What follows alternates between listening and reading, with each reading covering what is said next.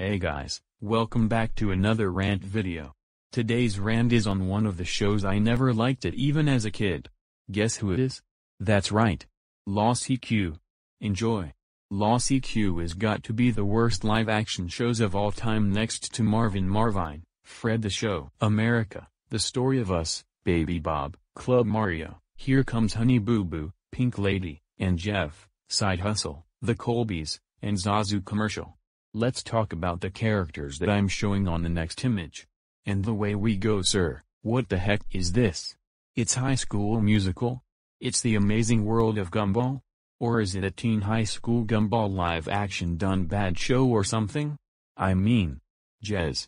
Those characters are trying to murder Adventure Time and regular show, and they're gonna kill the Amazing World of Gumball characters? Oh boy.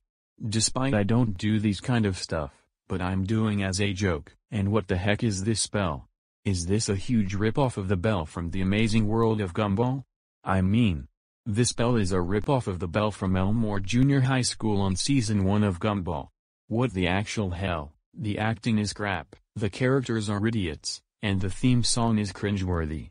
And best of all guys, thank God many Latin Americans made destructive reviews of Lost CQ back in 2012 to 2014 when the show ran on Cartoon Network Latin America. And no joke, I never liked Lost CQ. That's right. I never liked this show.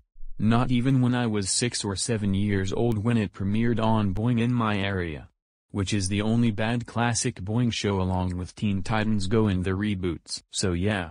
Lost CQ is cringeworthy. I even cringed the hell out of it when I was little.